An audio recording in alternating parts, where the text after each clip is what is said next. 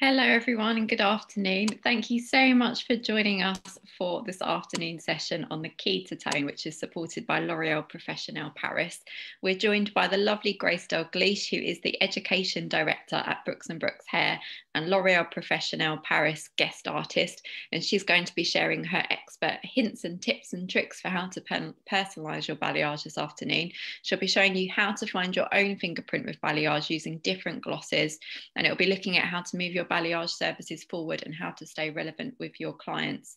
As I said before, this session is supported by L'Oréal Professionnel Paris. So for more information about how you can use L'Oréal Professionnel Paris's French balayage technique, blonde studio range and toners to personalise your client's balayage, you can go to l'orealprofessionnel.co.uk/French balayage blonde studio.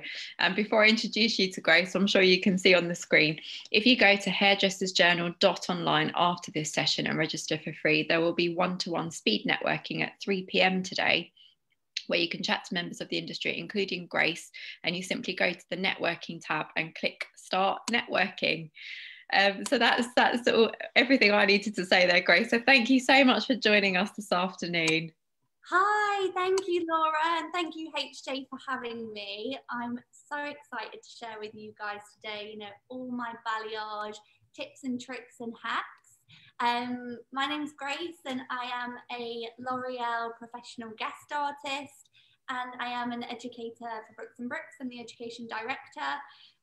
So, during this lockdown, we have been doing so much online education. It's been keeping us super busy, keeping us inspired and motivated. And today's session, I just really wanted to share with you guys my balayage kind of hacks, how balayage is kind of evolving and moving forward, and how we can kind of put our fingerprint on the balayage. So really talking about personalizing bespoke toners and using really nice express quick applications using the new Blonde Studio Clay Lightener by L'Oréal. So this is exciting, a brand new product, and I'm so excited about it. It's a clay lightener, so it has 7 levels of lift, and the consistency is incredible. And that's something that I think is really, really important with balayage, is finding a consistency that works for you, and really going into depth with your mixing, finding a formula that works. So what I love about this lightening product is it's quite stretchy. So it is like a clay. So what it does is when you apply it to the hair, it really glides onto the surface of the hair. So it's really amazing to create really seamless blends. And it kind of gives you that safety net, I find, with kind of balayage applications. So what I wanted to do is I just wanted to share with you guys my first mannequin. Half of it's been done for you guys today, and I'm just going to show you how I got there using the new L'Oréal Professional Clay Lightener. So I'm just going to grab those up for you. We've got Lydia and Lydia 2 with us today, haven't we, Grace? This is the OG Lydia. So what we've done today is we've lightened it using the new clay lightener. Balayage for me is such a huge umbrella, and there's so many directions we can move in. I feel like balayage now isn't a service, isn't a trend, it's a service, sorry. And there's so many techniques, there's so many routes we can go down to create so many results and looks. So what I've done today is using the new clay lightener, I've lightened a lot, all the tips of the hair. We've gone for a real heavy kind of full Monty paint, using a palm painting technique. And then I'm going to come back to this in a bit and just touch on the toners and how we've applied the toners, and how toners are kind of moving forward within balayage. So I just want to bring Lydia number 2 out, and I'm going to get straight into my demo on how I achieved that kind of heavy full Monty balayage paint. First things first is consistency, guys. It's really, really important. And with this clay lightener, I've mixed it 1 to 2. Don't know if you guys can see that very well because of the lighting, but it's a real kind of like icing, the texture. It's like cake frosting, quite thick. But don't eat it. Definitely do not try that at home. It looks edible, to be fair. Oh, brilliant. So what we're going to do is we're going to start working away with just a real simple application, and it's something I do a lot in the salon, because it's nice and quick, it's impactful, and it's just really beautiful. You're looking for a lot of lift and a lot of impact. Yes, this product is just 7 levels, but don't be afraid, guys. The consistency for your freehand applications is really amazing. And if blending is something you struggle with, or it's something that you find when you're mixing, maybe it's a little bit too watery and you end up getting a few dotty areas, this consistency really does have your back. Mixing it 1 to 2 and just really creating that kind of frosting paste so that it's going to glide onto the hair surface. So what I'm going to do is just get straight into this little demonstration, and we're working on a horizontal, and we're taking quite large sections working through. Just while you're doing that, Grace, do you have any hints and tips for how to stay relevant with balayage? Because obviously it's been around for quite a while now, hasn't it? Balayage is one of the most exciting things, I think, in colour at the moment. It's constantly evolving and it's changing.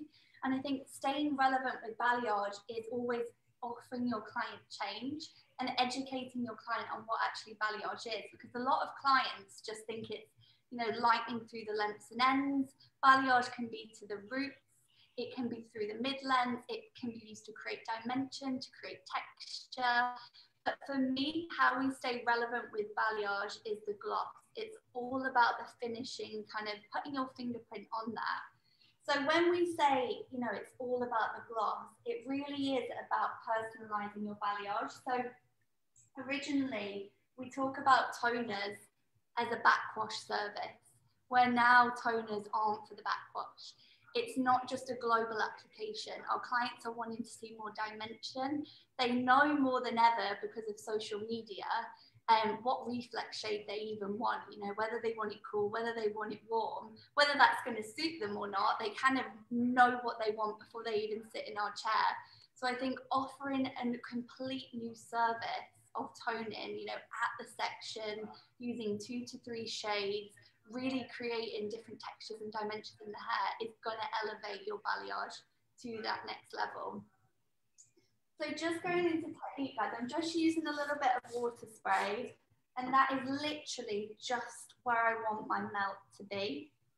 So just working below the roots on that mid-band area, keeping the ends nice and dry. And I'm going to go in with my clay lightener. And this is what I call a palm painting technique. And we're going to work that product all the way through the mid-lengths and ends, so we get lots of saturation, which is going to give us plenty of lightness within the 7 levels. I'm not using a balayage board because I just find that when I use my hands, I'm really pushing that product through, so it's going to give me a little bit more lift. Now this product here, it's ammonia-free, which is obviously amazing for our clients and the condition, and it also doesn't have any odor. So you know, when we work a lot with like bleaches and pre-lighteners products, they kind of smell quite chemical.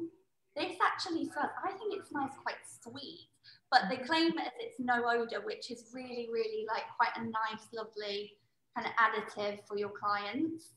So what I'm just using my 4 hands and I'm just working up. So I'm removing the product through to the root area. So I've got less product into heavy products, and I'm just going to lift that up and blend through the mid-lengths and ends. Now with this product, you can use foil. So I'm doing an enclosed technique for you guys today. So this is obviously going to just retain the heat, and it's just going to help with lift as well. But you can see how easy that consistency is to work with. And I'm just using my foils on the ends because that is the tip of the hair. That's where I want the heaviest saturation. It's where I want the lightest part of the hair to be. And I still want to work with that gradient.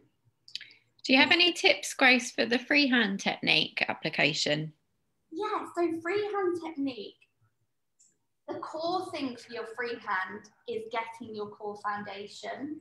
So it's really working on your blend.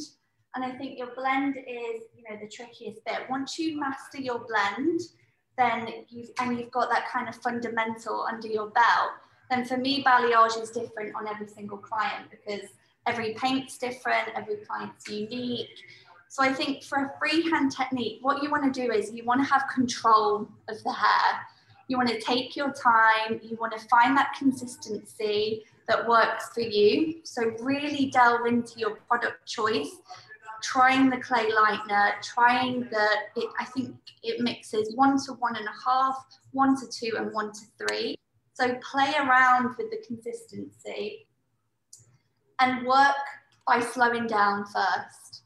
Slowing down first, getting loads of tension into the hair. Tension is key with freehand, especially with this technique I'm showing you guys today. I've got a lot of tension on the hair, so I've got complete control when I'm moving that product up.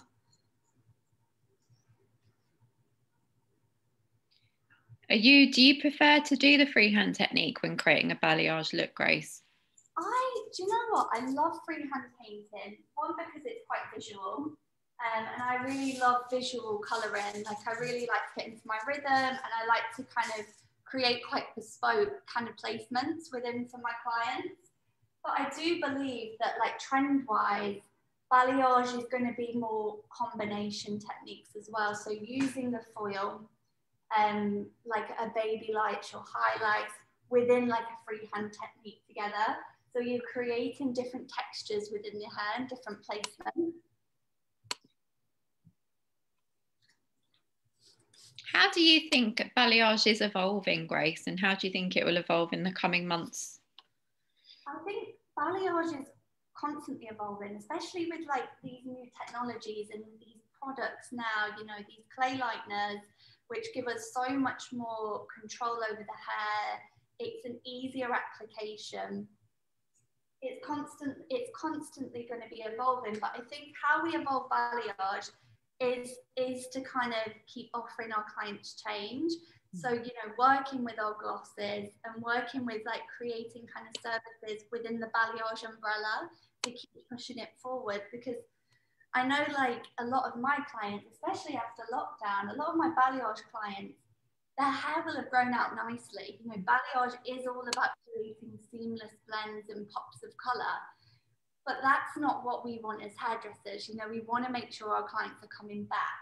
And it's really important that we don't mistake balayage for being a low maintenance colouring service, because that way, that's going to affect, one, our clients coming back to see us, which means, they're not seeing us more frequently, they're not coming back, that then affects, your wages, I guess, because they're not coming back as like a highlight client every 6 weeks or every 4 to 6 weeks. So the way we move balayage forward, and the way balayage is moving forward, is getting your clients back in for those top-up services. So if I'm doing like a full Monty paint now, if I was to do this on the full head, she's going to have loads of lightness. 6 months' time, yes, she's going to have a heavy root, but she's still going to have loads of lightness. So the way we get her back is in 6 weeks' time, or him back, in 6 weeks' time, we then opt for a gloss service. So we're putting that reflex shade back in, whether it's a trend-driven shade, whether it's cooling it down, whether it's warming it up. And then 6 weeks later, we get our balayage clients in for maybe some baby lights through the top. So that's when we could get our combination techniques flowing. So it's kind of like alternating the balayage service each time. But there are so many techniques with balayage today. This is just one technique. This is one of my favorite kind of go-tos because it's so quick and express, and you can have maximum impact with your placement and your lightness. Brilliant. I'm just going to ask a question that we've had from Mel. Do you prefer foils on balayage as opposed to cling film, or does it depend on the hair type? And also, what percentage peroxide do you generally use for a balayage? Really good question. So balayage, in cling film or foil, both are really great. Cling film is amazing because obviously you can see through it. So you can actually see how your colour's progressing and how much it's lifting. Obviously cling film as well will retain heat. It's just a bit faffy sometimes. Like I like to use cling film if I've got an assistant and she can help me, you know, get the pieces out. Otherwise I end up being like a mummy and I'm wrapped around all this cling film. It gets messy. I can be quite a messy colorist as well. I hold my hands up. I kind of get in my zone and I like to kind of paint away. So cling film definitely has a purpose and it's amazing. But I find with foil, it holds a bit more heat retention. And I find I just work a little bit more neater with foil. I get a great lift with it. I also have the option to go back in and reapply if I want to. So it's quite nice to have the two options, but something as a colorist, which I think is quite nice, and as a hairdresser, is to switch up your tools all the time. So not getting stuck on just using your foils or just using your cling film or your cotton wool. It's quite nice to mix it up a little bit because it keeps your kind of day a bit more funner, mixes it up, and it kind of gets you out of your comfort zone a little bit. Brilliant. What was the other question? The other question was, what % peroxide would you normally use? That's a great one. So peroxide is key with an open air technique. So if I was to use the Blonde Studio Clay Lightener, which is what I'm using now, it's 7 levels of lift.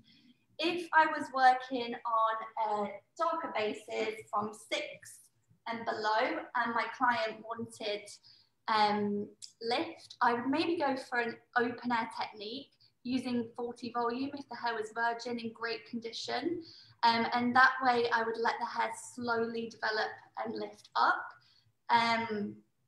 But I generally, with foils, anything from 20 volume to 30 volume, I'd never put 40 volume in a foil. It's too much heat, it's too much pre-lightener, it's gonna compromise the condition. That's not what we want when colouring the hair. We want to keep the hair in maximum condition. So Oxidant today, you know, Lydia, she's a little bit stubborn. She's a mannequin. I can't get my hands back on humans. I'm using 30 volume, so I'm just giving it that extra little push. But you can see on the other mannequin how nicely it lifted. And it's, you know, it's only 7 levels of lift, this product. It's still a great amount of lift. But I guess with your 7 levels, you've got a bit more control with the lift. So I'd be more than happy to do this in an open air technique. If I was looking for maybe like 2 to 3 levels of lift, I'd definitely go. So say I've got a client in dark hair, base 6s and below, she maybe wants to just go 2 shades lighter to more of a caramel shade. So we're talking more like your blonde client, not necessarily your blonde client. That would be all open air technique using either 30 volume or 40 volume. Oh, amazing, Grace, thank you. We've had another question as well. Earlier on, before you started applying the L'Oréal Blonde Studio, you were using a water spray. I was, yeah. Could you explain the reason behind spritzing the hair with the water spray? So the water spray is going to help when you're palm painting. You're applying lots of product, and it's quite a heavy saturation of colour. So where you apply your water is where you want your gradient of colour. So when we think of balayage, we think of a seamless blend, a seamless transition of colour. So where we want our blend, that's where we spray. So of course that's going to oxidize the colour and diffuse the level of lift we're going to get essentially. So it's going to lift slightly warmer, and then the ends you'll get more lift. So your ends are going to get more lift, your mid band's going to get slightly less, like maybe 1 to 2 shades less.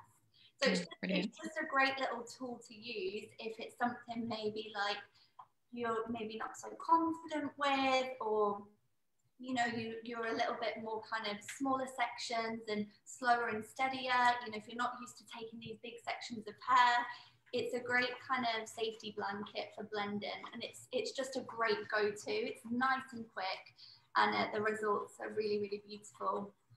Amazing. And do you want to maybe tell us a little bit about your go-to products, Grace, for creating the ultimate balayage look? So go-to products in terms of balayage, obviously your pre-lightener is really important, and this new clay lightener with L'Oréal I think is available right now. So as soon as we get to back to the salons, which for us in the UK is on Monday, which is so exciting, I definitely will be using this product on a lot of my balayage clients. But in terms of products, I think your lightening is very important when it comes to balayage, but your toning is as equally as important. So now when I tone, it's more 2 to 3 shades rather than one global shade. And especially with the palm painting technique that I've just demonstrated for you, which is this end result, you can see the blend is really soft and seamless, yet it's quite a heavy transition. So what I've done is I've done like a zone tone technique, which is blending like a darker shade into a lighter shade and then mixing it up a little bit. So yes, your lightening is obviously your go-to product for your placement and, you know, where you want to see your pops and contrasting against maybe the natural depths in the hair. But your toning is what's going to keep it looking like fashion forward and making your client feel relevant, and it's going to keep kind of moving forward trend-wise with balayage. Brilliant. We've had a question as well, Grace, about using Smart Bond, and do you add that to the mixer? Yeah, Smart Bond is an incredible bonding agent, which is great to add with your lighting products. I would never not colour with a bonding agent now. It's something that is just like, it's a go-to, because obviously it's going to strengthen the hair, it's going to protect the hair when you're lifting, it's not going to interfere either with the levels of lift. And I think that's really important. Sometimes we are a bit afraid of using bonding agencies, especially if we've got a client that wants a lot of lift and she wants it nice and cool. Don't be afraid to add your bonding agent. You need your bonding agent, especially if you're doing something like this. Like, this is quite a creative application in terms of how much level of lightness we've got going on here. So if I was to not use my bonding agent, I'd probably get in a bit of trouble. And obviously I would never want to compromise the condition. No, completely. Just going to move on now and just talk you through the toning technique behind this. So usually with toning, I would do wet, especially when working with like a blending technique. So the reason we wet down the hair is to diffuse the colour. And so if you apply paint onto, you know, like a white piece of paper or a canvas, it's going to be quite vivid, it's going to be quite pigmented, it's going to be quite bright. If we water that down, it's obviously going to be a little bit more diffused and a bit softer. So that is my reason for you working on wet hair. I just find, again, it's that safety blanket with your blending. Of course, it does dilute the toner. So if you are looking for a lot of neutralization, you probably want to stay clear of using your clear products. So I'm going to be toning with Dear Light. A great range for toning with in L'Oréal, and it has a lot of clear that you can kind of add into your tones to kind of neutralize and soften it a little bit so it doesn't feel too overtoned, especially if you're getting creative with your toners. Clear is a great kind of diffuser, but if you're looking for lots of neutralization, I wouldn't do that, and maybe I could go and opt to apply on dry hair. But of course, your blending needs to be on top form because the hair's drier, and so it's a slightly different texture to work with. Brilliant. Could you tell us a little bit about the new L'Oréal Professionnel Paris French balayage technique and why the toning aspect is so important for that? Yeah, of course. So a French balayage technique is essentially, you know, it's the ultimate expensive looking balayage. It's luminous, it's chic, it's super shiny, and it almost has that kind of lip gloss finish. So what a French balayage essentially is using multiple shades of colour. So using 2 to 3 shades, and it's just really offering your client something a bit different. and a bit more bespoke. So it's kind of what I'm going to be demonstrating now with you guys, is just literally, this is something I would do at the chair. So this would be a whole service in itself, which means it's an extra charge on top of your bill. It's really important that you charge for your time. And it's not, this isn't necessarily going, oh, I'm just going to add on an extra service for my client for an extra bit of money. It's not about that at all. This is about your clients wanting to be cooler. They want to be, you know, they want a certain tone in their hair. They're showing you that Instagram photo, and it's warm, it's cool, it's got levels of negative space, light space, it's got a lot going on, and that needs to be done with a toner. Like, the toner really, really, really is as important. So what I'm going in with now is I'm working with quite a neutral palette, and that's something I feel like with blondes, especially trend-wise, is something that's going to be huge for this summer. So neutral palette is essentially cool and warm tones together. So it's not super flat and ash, it's not super warm and golden, it's something in between. So it's quite sparkly and it's quite pretty. So it's a really great way to offer your blonde clients a bit of change, without having to commit to going to kind of fashion tony, if that makes sense. So I'm working with a Dia Light 821. In fact, what I'm going to do first is something I always like to do is leave the hairline out. That's what we call like the money piece. It's that moment piece. It's the lightest piece your client sees when she dries her hair. So if we tone that first, it's probably going to grab because of porosity levels. So you want to go to that last to keep the brightness. So I'm going in with Dia Light 821. So the natural root here is on a 6 level, in between a 6 and a 7 level. So what I'm doing is I'm going in with an 821, so it's slightly going to drop it. So what I want to do is, you can see here, it's quite light, and especially here, it's quite blocky. So working with an 821 is essentially going to add my negative space in. And that's something that we talk about a lot when we lighten, is our subdividing. We're lightening this area, we're leaving the negative space out so the light pops against the dark. Whereas this time in the toning, I'm using that balayage technique, but with my gloss. So it's a whole different kind of thought process when toning. Now I'm going to go to my second shade, which is Majorelle Glow, and it's 0.12 and 0.21. So you've got your mauve and your ash. So your mauve is your violet, you're slightly softer, more pearlescent. So it's essentially warmer, a warmer cool, and then obviously your ash is your blue base, so it's flat. So mixing the two together is just a really kind of pretty combination. And I'm essentially just really simply alternating the two tones through, working up. So what that's going to do is it's going to give me different layers, different textures within the hair, and give me more dimension. Oh, brilliant, Grace. And we've had a great question as well. Do you normally plan what toner you're going to use before you start the lightening process, or does it depend on how it's lifted? I would never overcompromise with my client. I love to kind of not overpromise. And I'd always maybe discuss taking our clients on a bit of a colour journey. So I wouldn't be set on the toner. I'd maybe be set on the reflex shade a little bit. If, of course, if your client wants really ash grey hair and it's, you know, you just know you're not going to get there, I would never agree to that. I'd maybe be tempted to darken her down and be really cool, and then her next appointment line her up a bit more, keep her ashy but slowly lighten it to get that reflex shade, because sometimes we can't achieve that reflex shade in one sitting. It's just impossible.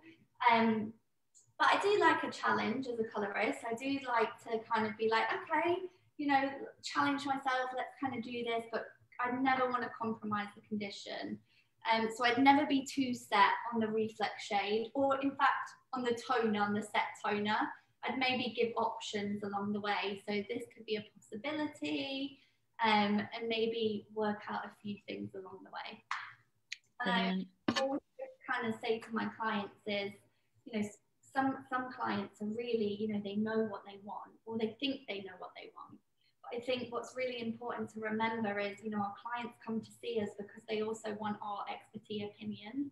So, you know, if they are showing us a picture of maybe it's Billie Eilish's new blonde, or, you know, whoever the hot celeb is at the moment, it's important that we advise on suitability, fade factor, how actually is it going to, you know, last in the hair? Because of course, I'm talking lots about toning now and putting your fingerprint on the finished result, but you need to factor in how long that toner is going to last. But what that does is it keeps your client coming back. Fantastic. Do you need to be concerned in terms of skin testing with toners, Grace? Somebody's asked us that. Yes, 100%. Yeah, skin tone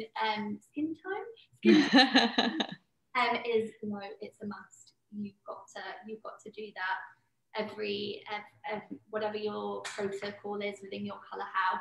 Yeah, definitely. With the Dalgleish product, what I love a lot about it is it actually doesn't interfere with the natural colour. So it's literally, say for example, this was her natural brunette at the root. This is all your pre-lightened end with the new Blonde Studio 7 levels clay lightener. If I was using a Dalgleish gloss over the top, it's not going to bump her natural base. So it's only going to gloss the lightened ends. So it's a really nice toner to work with. If you're wanting something a little bit more heavier, then you've got your Dia Richesse range, which is going to give you a little bit more substance and a little bit more of a kind of heavier neutralization. Fantastic. We've also been asked, Grace, are you alternating the formulas on the sections that you're tinting at the moment? I'm just working completely up horizontal. If you wanted, you could go vertically, and that way you're going to get a different layer of colour working through. But because we're alternating to get up, you're still going to get quite a lot of nice softness. And with the L'Oréal Glow shade, so that's just pure reflect. So that's your 0.12 and your 0.21.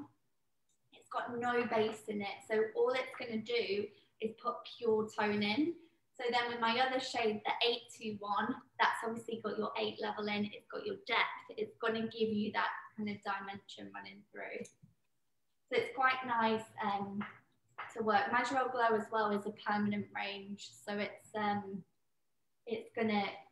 great if your clients throw off a lot of warmth and they hate the warmth and they love a purple shampoo and they're always moaning about their hair being yellow. It's a great product to really flatten out and cool those tones. So just coming up to my last section, which is that lovely little money piece. I'm going to go in with my lightest shade, which is essentially my reflect shade of my L'Oréal Glow product. And I'm literally just going to leave that hairline last.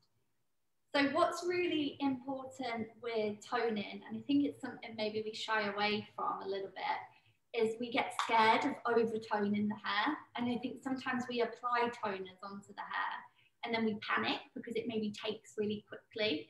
And we rinse it off, we dry it, and the tone's gone. I would always say, leave that tone on for at least 5 minutes. It's not going to do anything.